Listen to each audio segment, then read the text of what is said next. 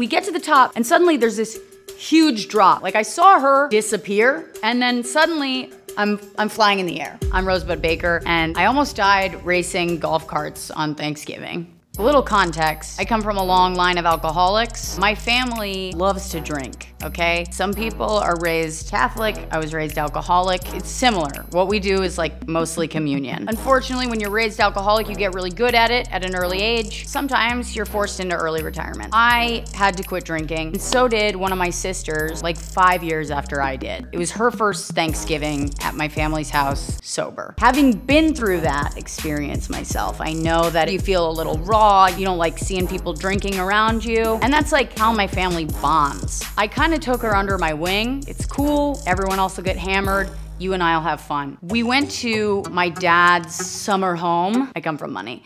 We're in Maryland. It's like a private community. There's like a golf course. You know, everybody's got clean sheets and nice china. My dad was drunk. My stepmom was drunk. Meredith, which is the most stepmom name ever. And everybody's starting to get a little boozed up. Things are getting a little rowdy. And my sister and I kind of like turn to look at each other. Let's fucking beat it. We decide, let's go for a walk. We came across all these golf carts. My sister turns to me and she's like, eh?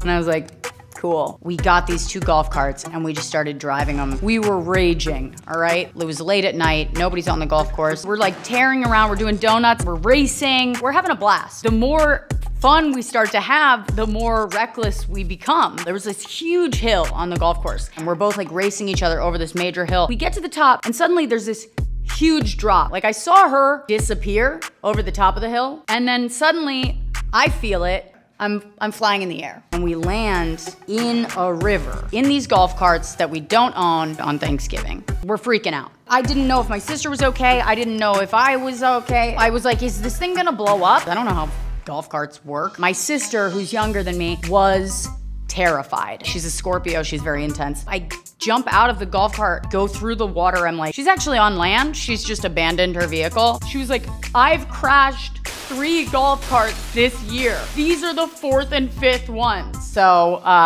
it was a good thing she quit drinking. My sister's really fun, by the way. She's like my favorite person. Why would you tell me to get in the golf carts? She's like, I was sober. I figured it would be fine. I'll take the blame for this. We'll be fine. She's like, no, they're gonna know it's me. The fear in her eyes was so intense. I don't think I can bring myself to tell them about this. And then I was like, I have to protect the youngest of the clan. We had to think fast and we're both sober, so we're capable of bright ideas. I was like, oh, Meredith has an SUV. I can use Meredith's SUV and we tow the golf carts out of the river. That seemed fine. That seemed like a viable solution. We go into the house, we sneak in the door, we're like as quiet as possible. There's like water in our shoes. No one even knows that we've come in. We grab the keys off the dresser. We drive the SUV down to the golf course. We realize you can't tow a golf cart. It's like a toy car. There's nothing to hook it onto. But there were a pair of jumper cables and we tied those to the frame of the golf cart. And I lean out the window in the back of the car and hold on to these jumper cables because we couldn't tie the electric, there was water. So we were like, well, I'll just hold on to these. I can totally lift a golf cart. I mean, look at these fucking things. Are you kidding me? I'm jacked.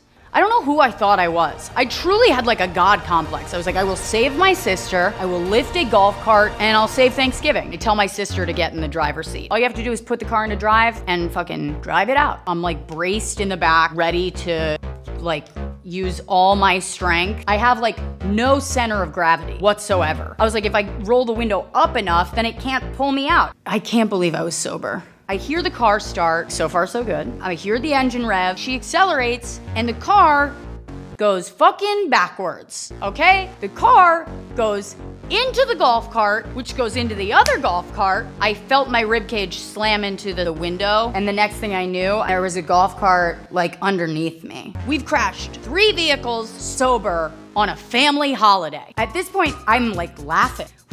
Why aren't we dead? We deserve to be dead. This is a story that I don't want to have lived through. My sister jumps out of the car. She just starts running in circles and screaming like a squirrel that's been run over. It was like she was on fire. I'm like, well, this could not have gone worse. That was our best thinking that got us there. I look at her and I just talked her down. We have to tell Dad. I almost wanted to like cover my father in a foil blanket before I told him the story. He looks at me, he goes, Because he knows that the two of us, I mean, we obviously had to get sober for a reason. We don't have the cleanest record. We crashed the golf carts. And he was like, again? How many of these golf carts are you guys gonna crash? We also crashed Meredith's SUV. I could feel his disappointment, but it was like a ghost. It just wrapped around the room. So I'm waiting out on the golf course all night. My dad comes out in the morning as the tow truck is arriving. Tow truck driver looks at my dad and he says, your kids did this? My dad was like, yeah. And the tow truck driver puts his hand on my dad's shoulder and goes, hey man, that's all right. My kids are stupid too.